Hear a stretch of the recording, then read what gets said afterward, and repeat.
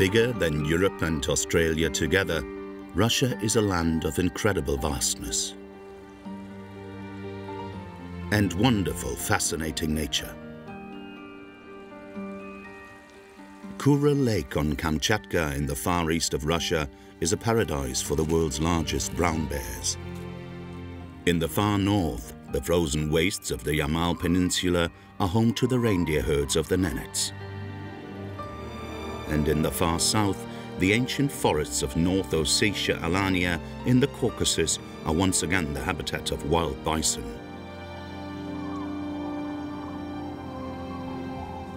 In all these places, researchers and conservationists are working with great enthusiasm to preserve Russia's hidden paradises.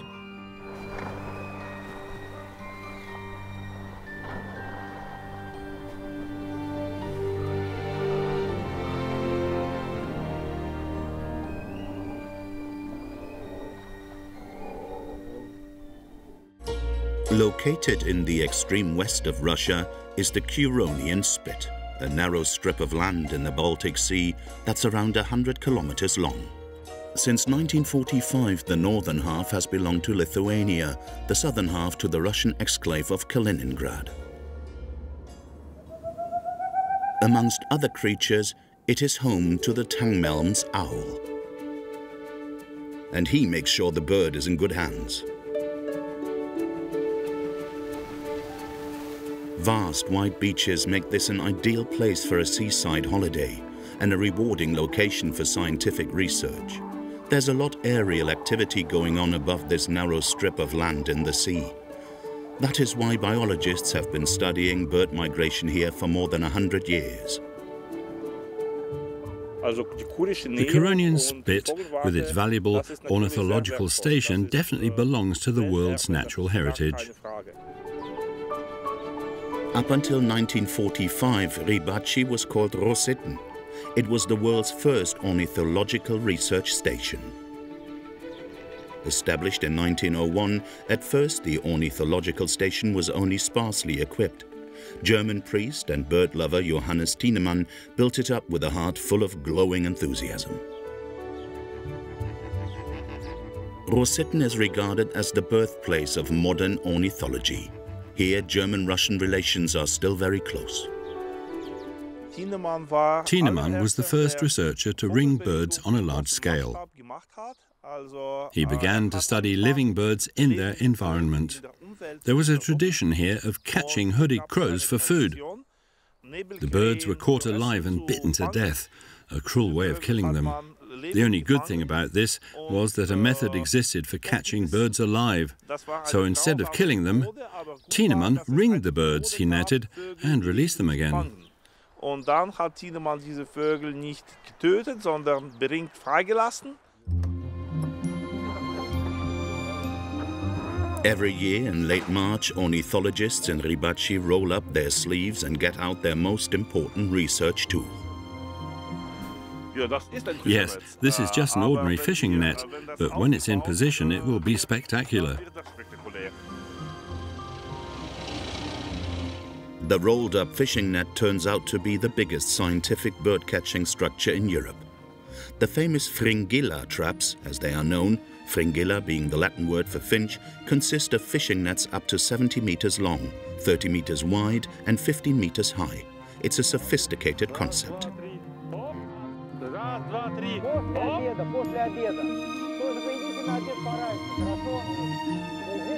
Depending on the weather, it takes 2 or 3 days to get everything completely set up.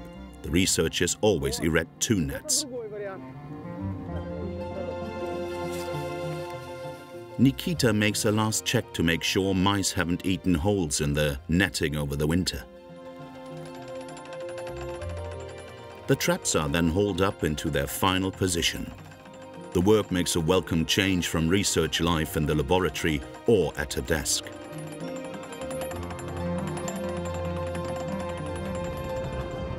In springtime, birds fly from their wintering areas in the south to their breeding grounds in the north. Awaiting them is the smaller net on the left. The slightly larger net on the right traps the parent birds and their young in autumn, on their way back south. Now it's a case of waiting. We should have some birds by tomorrow morning. It depends on the weather, of course, but the chances aren't bad.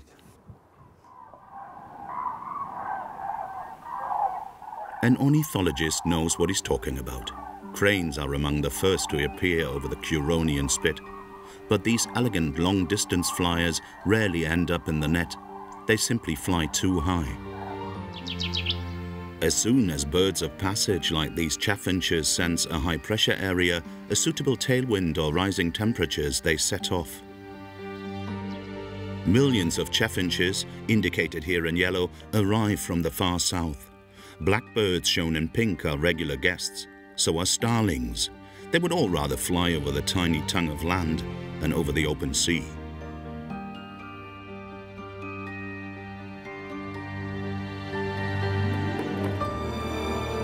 Today, Nikita's colleague Mika has the early shift.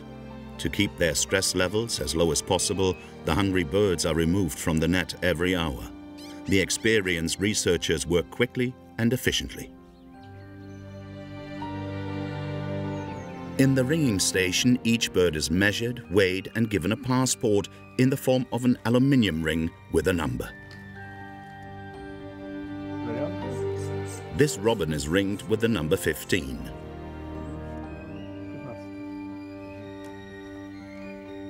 It takes the researchers just 15 seconds to determine what condition a bird is in.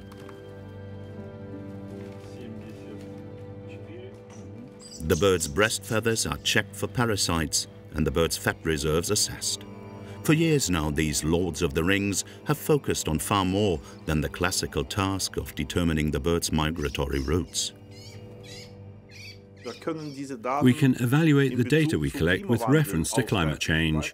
We have discovered, for instance, that many birds are now arriving far earlier in spring than in the 1960s and 70s. And that, of course, has to do with climate change.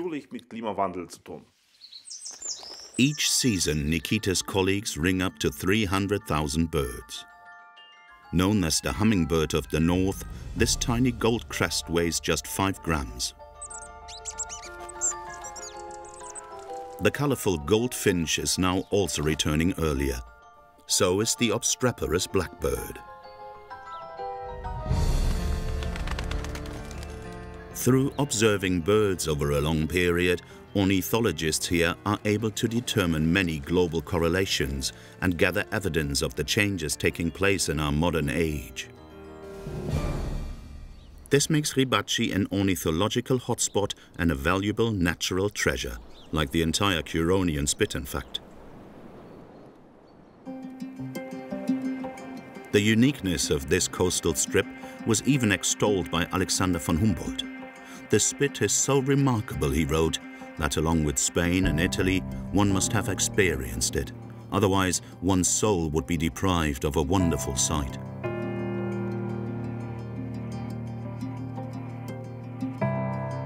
If they are to discover the last secrets of bird migration, Nikita Chernetsov and his colleagues will have to carry out research at this special place for quite a while longer, with well thought out experiments, limited funding, and great commitment.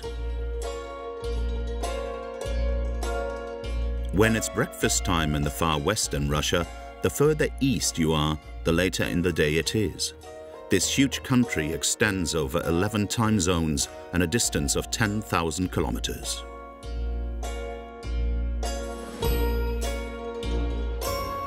The largest region in the Russian Federation is Siberia. Stretching from the Urals to the Pacific, it has a wide range of landscapes. Like the seemingly endless and treeless tundra of the north, or the mighty mountain ranges of the south, like the Altai Mountains. And in between, there is the taiga, the biggest continuous northern forest wilderness on Earth. The climate is extreme, full of snow and bitterly cold. Winter here lasts for 8 months. At times, the temperature can drop to -70 degrees. In this separate ecosystem, only 4 species of conifer thrive: pine, spruce, fir, and larch. No deciduous species could ever survive here on a permanent basis. The farther north they grow, the smaller and more slender the trees are. Trees too can freeze. Then they grow more slowly. Located in the extreme far east of Siberia is Kamchatka. Slightly bigger than Germany and surrounded by 3 oceans, it is the largest peninsula in East Asia.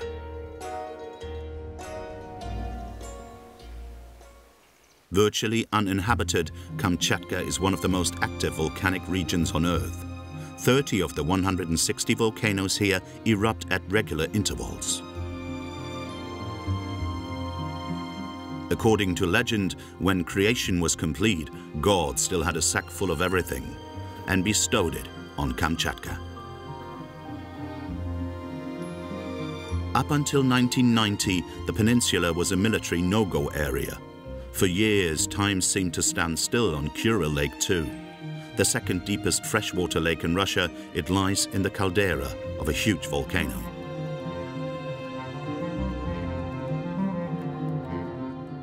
One of its most important tributaries is the Otsanaya River. Situated where it enters the lake and surrounded by a simple electric fence is the rangers' camp of the South Kamchatka Wildlife Sanctuary. Here in the habitat of these furry quadrupeds, man is merely a guest. With food in abundance, there are many places the animals can retreat to. This is a paradise for bears. 500 of the biggest brown bears worldwide live right next to the lake where they catch red salmon. Every year, 5 million salmon come here to spawn. In this paradise, bears practically grow on trees.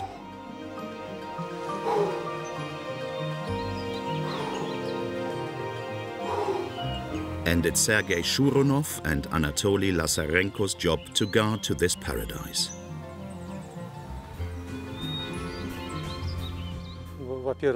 We're often out and about in areas which are hard to get to. We have to cover dozens of kilometers through tundra, marshland, snow and snowstorms. We have to be physically fit.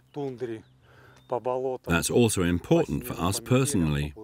And we catch armed poachers. That calls for character and a lot of will.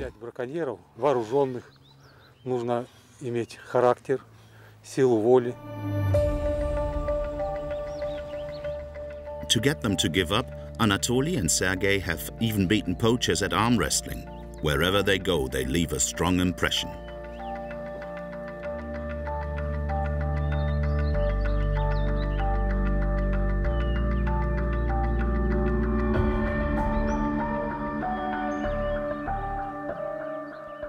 Anatoly and Sergei are both around 60 years old. To protect the bears, they patrol the entire sanctuary at regular intervals. It's not unusual for the men to cover 70 kilometers a day with 35 kilograms on their backs.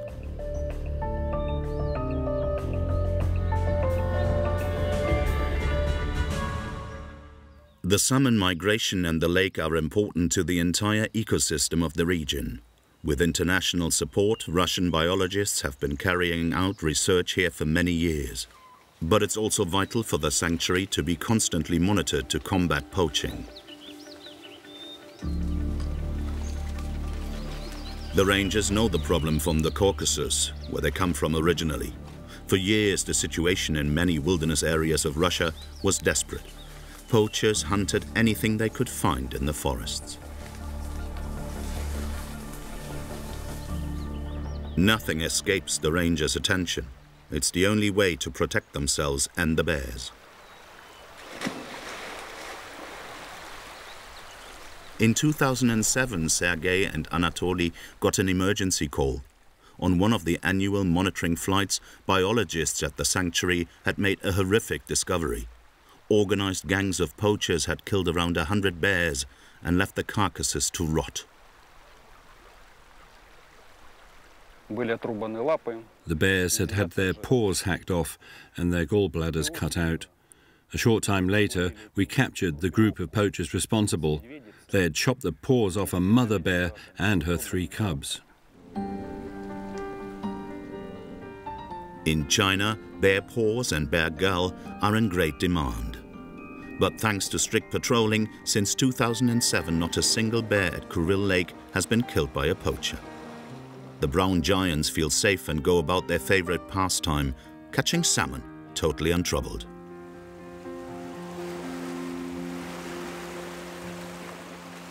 Some bears have their own special fishing technique. The spawning season has only just begun and the water level is still high. Many attempts end in failure, but all the same, everyone here is content. It was more a case of the job finding us than the other way round. A female with cubs needs 20,000 calories a day. That corresponds to at least 14 kilograms of salmon. To ensure the future of the lake, poaching salmon is also strictly forbidden. Protecting this region means a lot to Anatoly and Sergei. They rarely see their families, which makes it all the more important for them to get on well together. I am so grateful that fate has given me such a friend, a comrade for life and for work. Not everyone is as lucky in life as me. My friends are my colleagues.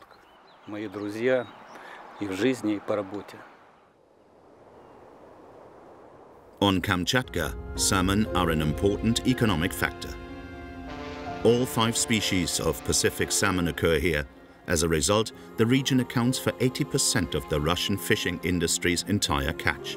Strict regulations and quotas are in place to prevent overfishing. On 2 days of the week, for instance, fishing in the sea is totally forbidden. In the rivers, Etelman fishermen, the Etelmans are the native people of Kamchatka, are allowed to cast their nets on 4 days. For the rest of the week, the salmon remain undisturbed. Many Etelmans welcome the measures. To please their fish god, some of them make offerings to him.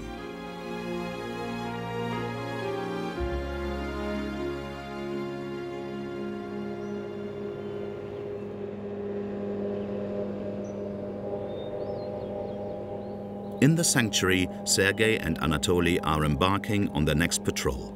They're being taken by boat to a remote region on the Odzanaya River. It was here in the middle of the night, a few years ago, that they surprised a large group of poachers.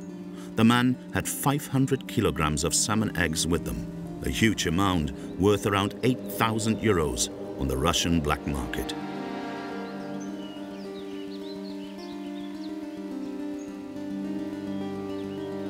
Today, one of the poachers works at a fish factory. The 2 conservationists got him the job. They know that if there are job prospects, many men will stop poaching voluntarily.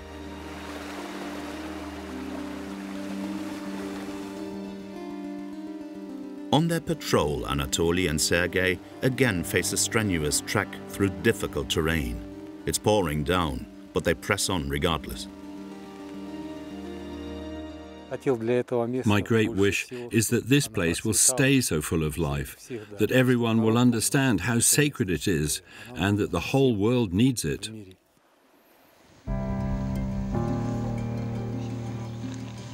The cub felt that. The better the food situation, the more cubs a mother bear will produce. Thanks to the lush vegetation, triplets are not uncommon. What's more, the lake serves as a delivery room for red salmon. 20% of the world's red salmon come from here. Poachers, of course, also know that. On their patrol, Sergei and Anatoly have seized 2 nets, a rather modest yield this time. Our biggest ever find here on Kuril Lake was when we seized 3 or 4 kilometers of nets. That was really impressive. We then had to burn them ourselves.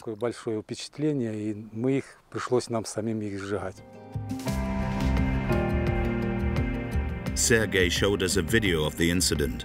3 poachers had just hauled in the first net when they were caught. What happened next is regulated by law. The rangers have to report every poacher to the police. Prior to that, the thieves have to destroy their booty themselves.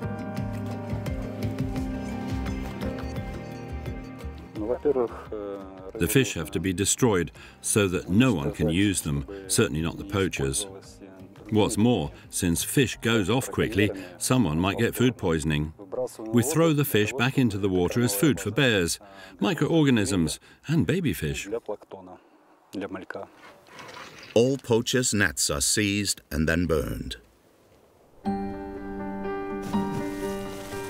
Another victory for this bear's paradise. This time, a good 30 bears are fishing simultaneously on a sandbank. 2 bears are taking a short nap, but most of the others are in the grip of hunting fever. Encroaching on your neighbor's patch is not exactly a good idea.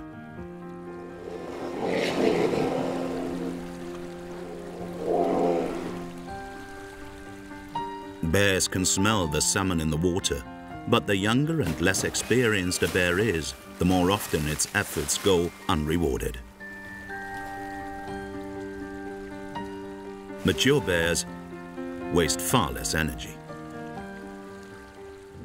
Some salmon have managed to avoid their hunters. From the air, it is clear what has helped them. The sediment that is swirled up makes the water very cloudy and the fish harder to spot. Naturally, the salmon are delighted.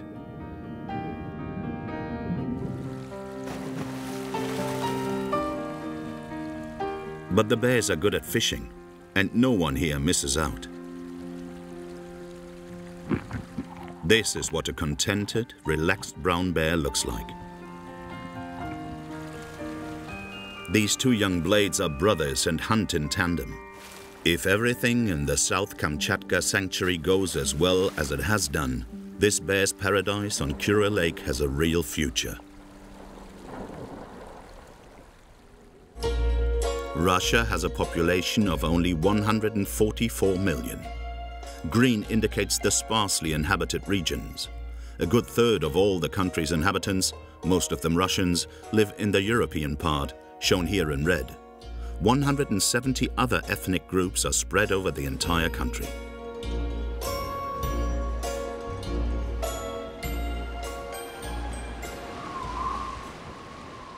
The most deserted area of Russia is located around the Arctic Ocean, which is rich in species. It's an icy world of incredible beauty, and it still abounds with life.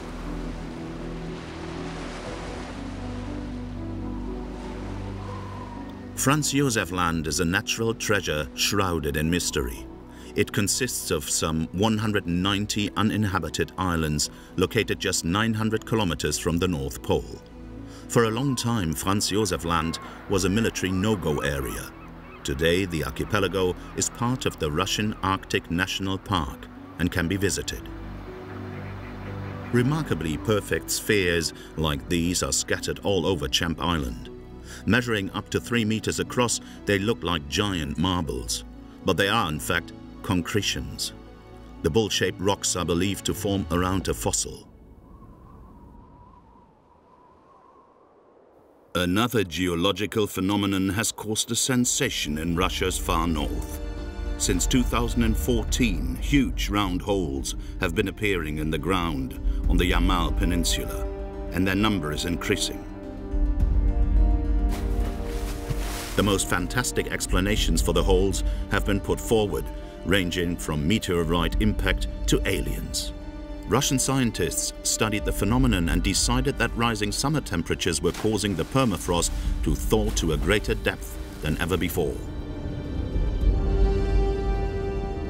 Frozen methane is suddenly released and escapes in a huge explosion. This explains the crater walls on the edge of the holes. The particularly large number of holes indicates the existence on the Yamal Peninsula of the biggest fields of methane gas on our planet. But the Yamal Peninsula is the home of the Nenets people. In their language, Yamal means end of the world. And indeed, the only way to get to it is on board an old military helicopter, a strenuous trip with several intermediate stops. From Yamal, the main settlement in the province, it's 600 kilometers to the reindeer herds of the Nenets. The Nenets have survived in their hostile environment for centuries.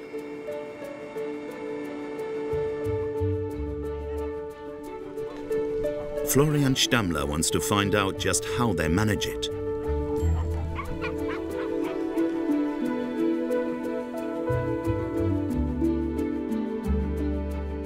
Even the youngest lend a hand.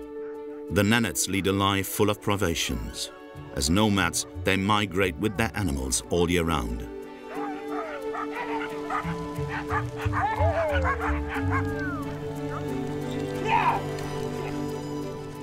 The reindeer provide the Nenets with everything they need: food, clothing, transport, and even sport. Florian Stammler has been coming here for more than 20 years, spending several weeks helping his friend Nikolai cope with the harsh reality of everyday life. For me, Siberia is peace of mind. It's meditation, and it's also life, of course, and work. But peace of mind is something very special. I always find it so restful here. When I have left the hectic pace of urban life behind me, I can really feel my soul relaxing, and that is fantastic. Providing firewood is a job for the men, no matter what the weather.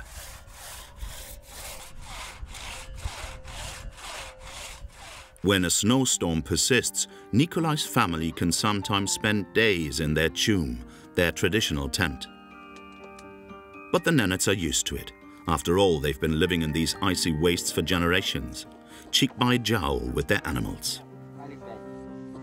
On days when a storm is raging with particular ferocity and everyone is sitting cozily in a tent with time on their hands, it's a good opportunity to work with maps and to discuss things. Then, when the weather improves, we go out and head for the places we've talked about. The idea behind field work is not for the ethnologist to merely study things theoretically with his local partner, but for the two to actually experience things together. Nikolai and his family spent several years living in a real village.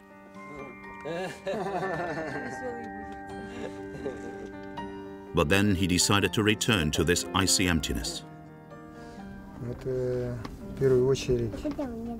First and foremost, I was drawn by the tundra. That was the main reason. Secondly, my father was sick. So we had to come here, back home. I found it too boring being in the village. I need the freedom to head out into the tundra.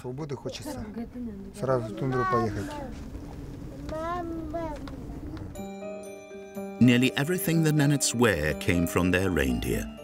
Well moistened, the sinews serve as yarn, as they have done for centuries. These nomadic people can adapt perfectly to so many different conditions. Indeed, their capacity for adaptation is so great that, amongst other things, they can adapt to industrialization as well.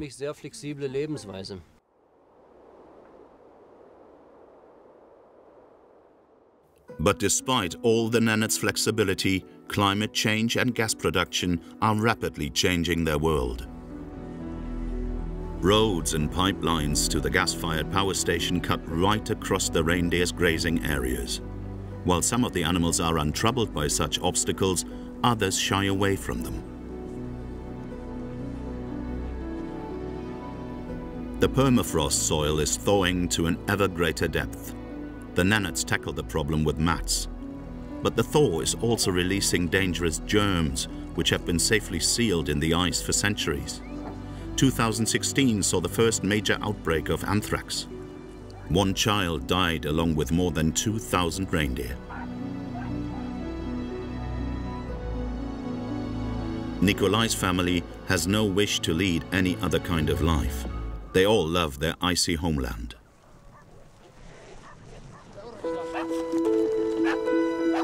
Today is slaughter day. The Nenets kill their animals by strangling them. It's not a quick death, enough to make any European shudder. But for the Nenets, this is a centuries-old ritual.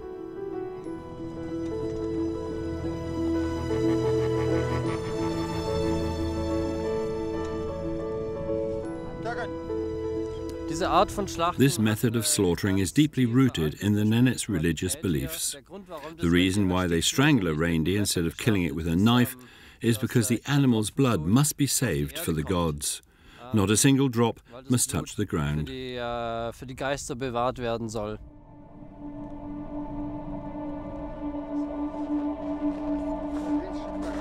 Everyone lends a hand with the slaughtering. Later, every part of the reindeer will be put to use.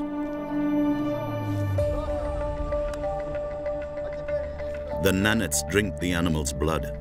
Some of the meat is eaten uncooked. Only in its raw state does it provide the Nenets, and any visitor of course, with essential vitamins. Life here with the Nenets, I think, shows quite clearly that the snowmobile and the reindeer team, the electricity generator and the stove, can all exist side by side. And I can't see these things disappearing over the next 10 or 20 years, or even longer. Naturally, changes take place which are so far-reaching that occasionally something is lost. But that has always been the case with cultures.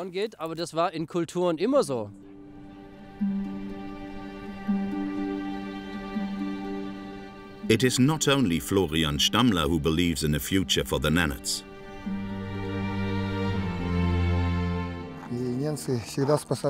The Nenets have always protected their reindeer from all evils.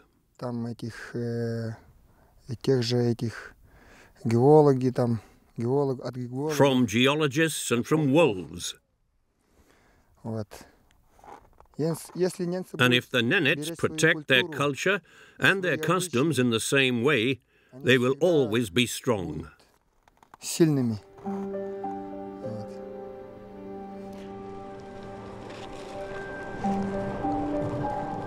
There is no doubt that the world would be a far poorer place if the robust culture of these people were lost.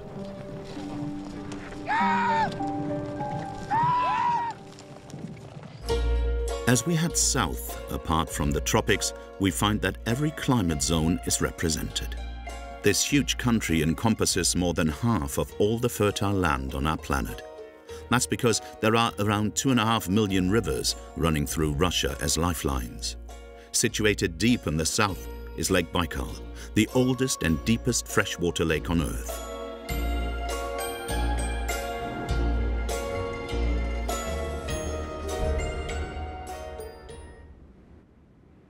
This dinosaur amongst the world's lakes is often referred to as Siberia's blue pearl.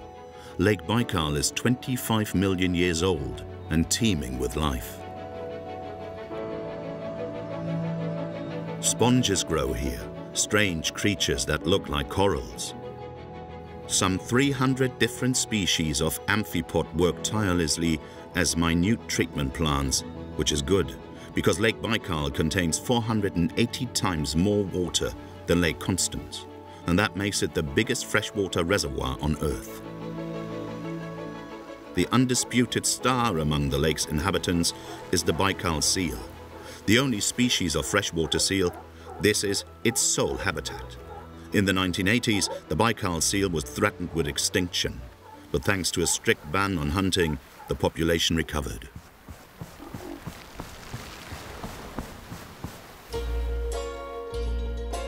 Towering up some 4,800 kilometers away, still in the far south of Russia, are the mighty peaks of the Caucasus, a range of mountains that runs 1,100 kilometers from the Black Sea to the Caspian Sea. Situated on Russia's border with Georgia is the Republic of North Ossetia-Alania. In this colossal landscape, it's easy to feel small and lost. Where tourism is concerned, North Ossetia-Alania is virtually undeveloped.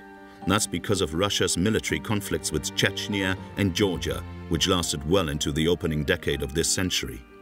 This is a wild region with large areas covered by ancient mountain forest. It is home to Europe's biggest living bovine, the bison.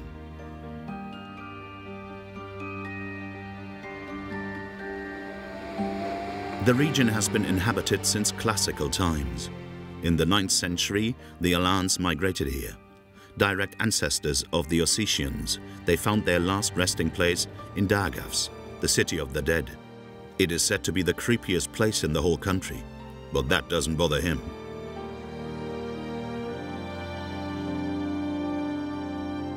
Today, Valery Schmunk and 2 colleagues are out and about in the Cheshky State Nature Reserve.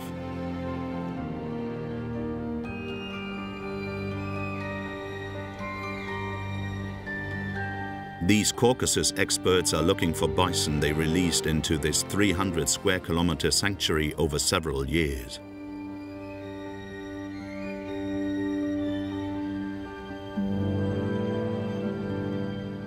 It's no easy task. Bison are shy creatures and the mountain landscape here is extremely rugged. There is a valley down here, and we know that 2 large bison males usually spend daytime down there, and we'll go down now and see if they are there. Maybe we'll find them. We are, of course, also looking primarily for young animals, because they are always a sign that the population is healthy, that the bison are reproducing, and that the population will be stable in the long term. The conservationists are turning the clock back. Mountain bison were thought to have died out. The last animals were shot in 1927. A single bull called Caucasus survived and was taken to Germany. All the bison alive here today were bred from him and female lowland bison. Bison from the lowland Caucasus strain are being resettled here. Donated by various European zoos, these ancient bovines have been transported thousands of kilometers to their new home. The mountain forests of North Ossetia must seem like a paradise to them.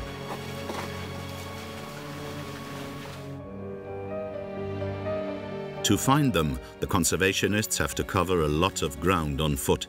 Since he's familiar with the area, Pavel Weinberg guides his 2 colleagues through the pristine forest of the sanctuary. So here you can see very well, they start from the bottom and then they rip up the entire bark. But this is only when it's in summer and spring. When in winter, it would not be that they rip it up. So you can see the signs of teeth.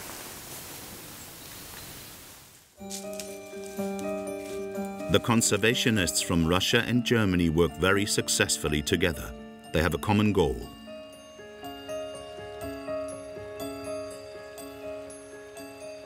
Since really natural paradises are disappearing, then of course every work which is done to research either to preserve such places is important, because really we are losing such places, unfortunately. And so the more we'll know about them, the better we can preserve them. At last, a fresh hoof print. Pavel knows that the bison like this valley. Down by the river is an alder forest. Alders prefer wetlands. Along with plenty of food and water, the forest provides the bison with enough places to retreat to. But there is not a bison in sight.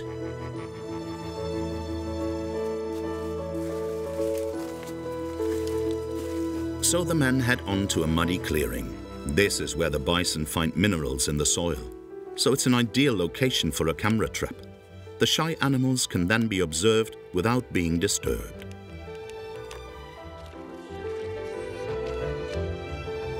The data are read at regular intervals.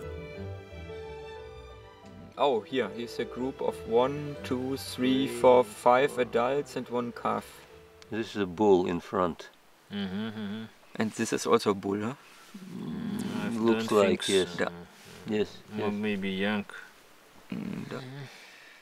And Big bison. right in front of the camera. I mean, it's like they're posing. It's like acting.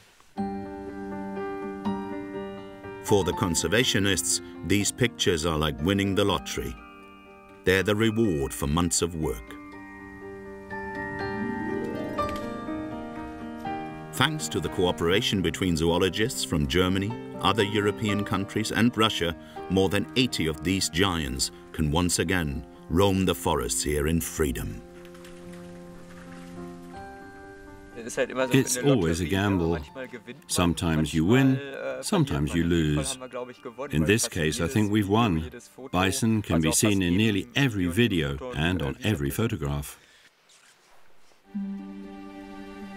Pictures of a small wolf pack make a perfect end to a strenuous day's hiking.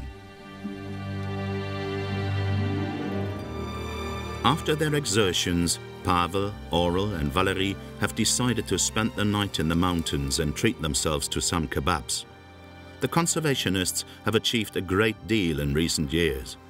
For a long time after the collapse of the Soviet Union, poaching was a major issue in this region. It was mainly boar, roe deer and red deer that were hunted. So people here in Alania, they are respecting actually bison, or how can you... Respecting one thing, and then you say, okay, suppose you shoot a bison.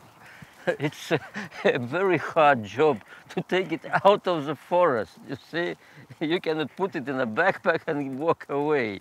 It is really difficult. Yes. Consequently, the wild forests of North Ossetia have become a real refuge for these brown giants. In the mountains of North Ossetia, Alania, on the border with Georgia, the trio have come to check on another reintroduction project. It lies on the other side of the range. Animals, of course, don't stop at national borders, so it is particularly important for us to select sanctuaries on both sides of a border, habitats we can protect. It is also vitally important for these habitats to be interconnected. Here is a map of protected areas. So we released here on both sides 60 animals. I mean, most of them in Azerbaijan, but also some in Georgia. 5 of the animals were fitted with GPS collars to enable conservationists to determine their migratory routes. This time, however, it's not the bison that is involved, but the goitered gazelle. At one time, goitered gazelles roamed in their thousands. Today, the species is critically endangered. But now, perhaps this antelope too has a slight chance of survival. Despite political conflicts, including arms conflict, we work together successfully with Azerbaijani conservationists, Armenian conservationists, Georgian conservationists, of course. And I must say we are united. Thus, in a region so fiercely contested geopolitically, conservationists have achieved something politicians are still working towards.